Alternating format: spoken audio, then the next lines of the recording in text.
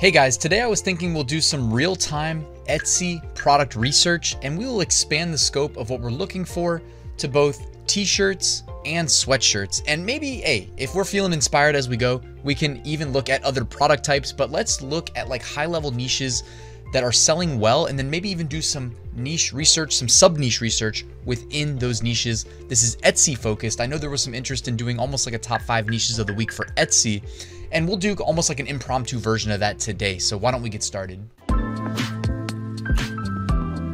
For this style of video, I really like Etsy Hunt because they have such a massive database of Etsy products that we can query. So I'm gonna go to products, then I'm gonna click Etsy product database.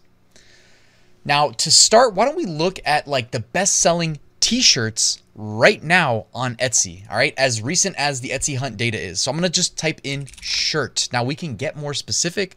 I'll show you some ways you may go about adjusting your queries to get better results. Now, by the way, when we type in shirt, the first thing that comes up is this mega SVG bundle, right? So basically probably something you could find something similar on Creative Fabrica. Honestly, a better deal if you ask me, but you can see here like a bundle of t-shirt designs actually comes up first. It even tells you in demand, 42 people bought this in the last 24 hours. So this is doing quite well.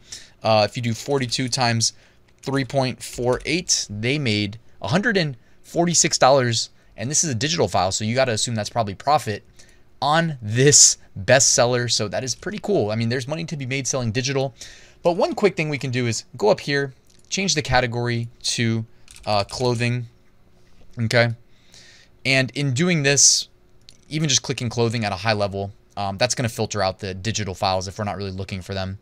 So clothing and indexed on the word shirt. The second listing looks like it is a hoodie, or not hoodie, but a sweatshirt. The next one, have the day you deserve. Okay, let's check that out. See this specific product, have the day you deserve. Sarcastic shirts, motivational skeleton shirt. So anybody looking for some Halloween ideas, note this one doing quite well. Of course, do your trademark research. I am currently just browsing the bestsellers. I'm not looking at trademarks. We're doing this live. In demand, 17 people bought this in the last 24 hours. Not bad. Notice the low list price. This is something that we're seeing in common every time we do this style of video. The bestsellers all seem to have a list price, meaning the price people see in search results. Like we are currently looking directly at the product listing. But if we came here from search results, we would have seen $8.80 as the price, even though when you get here and you select a, okay, I want a unisex short sleeve size large. Oh, it's $15.20. Color black. All right, remains $15.20. And then I'm probably paying $5 or $6 for shipping. So when all is said and done, they're collecting quite more than $8.80, right? Beyond that, more custom shirts, mama sweatshirt, offering personalization, embroidered ghost dogs Halloween sweatshirt. So we've got an embroidery Halloween shirt here, and looks pretty simple. Notice it's a pretty good primary thumbnail there in that, it's a sweatshirt, very obviously, and it's very much zoomed in on the embroidery. The embroidery is not huge relative to the size of the sweatshirt, so they zoom in so that we can see very clearly what it is that we are purchasing. All right. And the reason I note that is because, guys, we need to make it very obvious at a glance to our customers that we are selling what they are looking to buy. And it's not going to be for everybody. So hone in on a specific customer and, again, just make it clear to them that we have what they want. So what else do we have? Bride crew sweatshirts. We have August girl. So birthdays in August. Okay, that makes sense. And as the month is about to turn to September, perhaps update that, make the September birthday shirt equivalent. Here we have a girl bee doll. So instead of saying Barbie, they said bee doll. And they have obviously the Barbie fonts, but they're trying to play it a little bit safe, it would appear. So check that out. Definitely looks familiar, right? I think we've seen that before. And it looks like they are offering personalized anything you want, I guess, on the shirt in the Barbie font. 15 sales in the last 24 hours. Unisex, size large. Let me get black, 1866. So by the time you add shipping to this, they are probably doing quite well. They are probably making quite a bit of money. You know what I mean? Even if they're charging like $4 for shipping, that's, $22.66. Could be charging $5 or $6. They're cleaning up here. You know what I mean? And they're offering not just the, standard t-shirts, but V-necks, youth, toddler, and sweatshirts. So again, I'm not telling you what to do with your account, but just note that, this listing is selling 192 times in the last 7 days. So note that. Comfort Colors shirt that says Mama shirt. Looks like pregnancy reveal, and it's a pocket design. Okay, people love their pocket designs. I personally do not sell too many of these because I have kind of my approach. Maybe I'm just an old dog that can't learn new tricks. I don't know. I've been doing it a certain way for so long. It's kind of my preference, but check that out. Simple enough, right?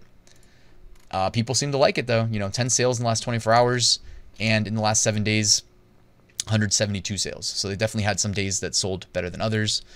A shirt that says 1692. They missed one, so maybe that's like a Halloween. Oh, Salem Witch Trial maybe. Awesome Like My Daughter shirt. Goose t-shirt embroidered. By the way, another embroidery shirt doing well on the kind of that like greenish, tealish comfort color shirt. So note that as well. You just yeehawed your last Cowboy Frog meme shirt. Is that embroidered as well? No, it's not. Okay, so another idea here for potential trend for people that are into frogs. You just yeehawed your last haul partner. Maybe it's a reference I don't get. Hubby wifey shirts, Disney family trip shirts, and more Disney shirts. So hey, at least we didn't get as many Disney shirts as we usually do.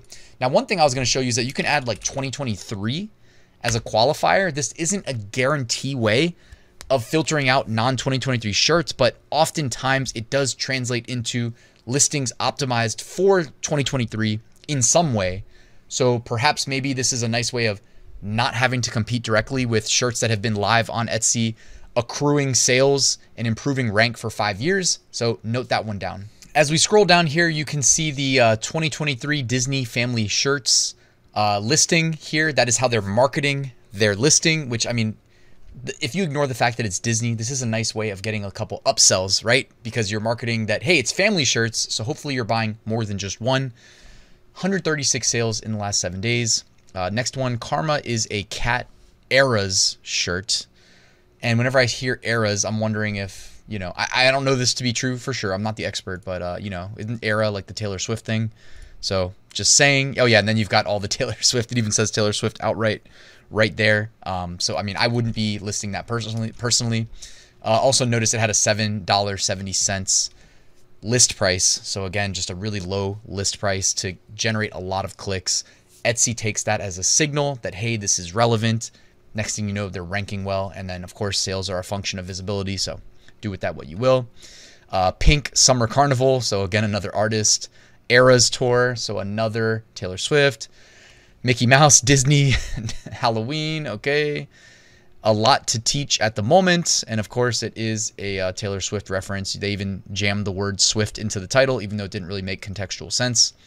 Disneyland family shirts, Disney cruise shirts, Barbenheimer. So it's just everything Etsy, man. It's just like some level of infringement. More pink shirts, Jonas Brother, Mickey Mouse. All right, I'm done. Let's at least move on to sweatshirts here before we wrap the video. Maybe sweatshirts are not being as infringed on as much. Top one, 495 sales in the last 7 days. It is a personalized bride sweatshirt. So personalized gift for bride as the primary keywords. I think we saw that in a video recently.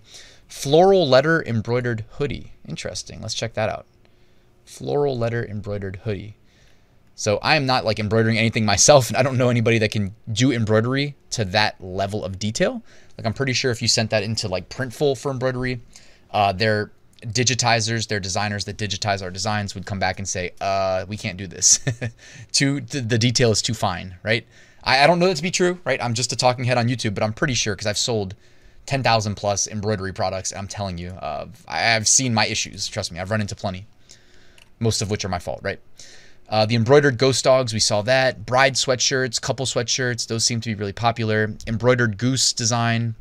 The Bat Boys sweatshirt, I think we also took a peek at this in a previous video, but also take note, I mean, I would assume the bat concept, unless this is just an evergreen, it is a little bit gothic and whatnot, could also be related to just Halloween, maybe seeing an increase in demand. Embossed honeymoon sets, Miss and Mrs. So they're selling the shirt and it looks like the joggers together. I love that idea. Guessing their average order value includes multiple products and a nice high price point. Custom embroidered Miss and, okay, that's just Mrs., future Mrs. custom embroiderer, varsity crew neck, personalized. So a lot of personalization taking place at the high end of the sweatshirts. And just to show you Sweatshirt 2023, let's take a peek and see if we can get some specific niches. We have the Eras Tour, Taylor Swift, Jonas Brothers, SZA shirt. May or may not. It says Kill Bill. So is that a reference to a movie? Is that an artist? I don't know. Released December 9, 2022. Certainly looking like an album. Senior 2022 class sweatshirt. Okay, boom. Something that we can actually sell. Thank you. Thank you, somebody, for doing this. So it says Senior 2021, and I guess that would make you the class of 2022. And do they offer personalization? Why are people buying this? It's interesting. So make the 2024 version of that. Say Senior 2023. Market it as class of 2024.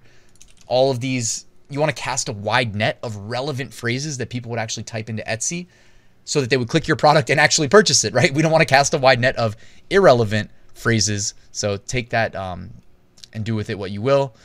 What else? Hi, it's me. I'm the problem. So we have that. And then I think I see one down here. It looks like a Halloween themed, skeleton themed hoodie. So here we have the hi, it's me. I'm the problem. It's me. Yes, a Taylor Swift reference. I wouldn't be selling it, but again, you know, it's something that isn't just a blatant like copy paste of an album cover or something like that. And then where's this one? This is what I was looking for right here. The skeleton maternity sweatshirt. And that's a nice little Halloween themed pregnancy announcement, maternity announcement sweatshirt. And we know those do well on Etsy. Again, keep the list price low, even if you end up charging more when they check out. And stick to the themes that do well on Etsy. We know this is one of them. All right, guys, so hopefully you found that video helpful. I can do a more curated version of it so we can skip past all of the intellectual property infringement if you guys prefer. I am just kind of testing it out as we go, doing it a little bit off the cuff. This is honestly how it would be if I was doing it on my own time, except I'd probably move a little bit faster because I don't have to narrate these things, narrate what we're seeing. I do think it pays on Etsy to target the high-end bestsellers, right? The ones that you're really swinging for the fences, but then also enable Etsy ads so that you get that boost of visibility and play the game. Low list price, great first thumbnail, design needs to be good, all the things we already know. And if you rank on any of these big swings, you can make quite a bit of money, as I just showed you. I mean, damn, there was a digital download product doing $150 a day in profit. So there's money to be made still on Etsy. But you got to play the game, right? That's one takeaway. That's one thing that we saw, regardless if it was a bestseller that was something in a niche that we could sell, or if it was just infringing. They all had, you know, checked every box in terms of like what the top Etsy sellers do in order to generate interest and really become mainstays in highly competitive niches. The high competitive aspect often is a function of high demand, right? Because that's where the money is. So that's really my 2 cents on this. In terms of takeaways, we didn't get too many other than that, hey, Etsy continues to be a place where a lot of intellectual property infringement takes place. But I'm going to shut up about that because we already knew that. Guys, thank you for watching this video. I hope you found it helpful. Please hit that like button, subscribe. I'll drop a link to Etsy Hunt in case you want to check it out. I think to upgrade your account, it's like $4 a month, so it's pretty cheap. But there's also a free version, so you can basically do your own product research and do a better job than I did. I kept it pretty broad. Maybe in the future, we bring some niche ideas and then filter down in them live on the video. So guys, thank you for watching. I'll see you tomorrow with a new video.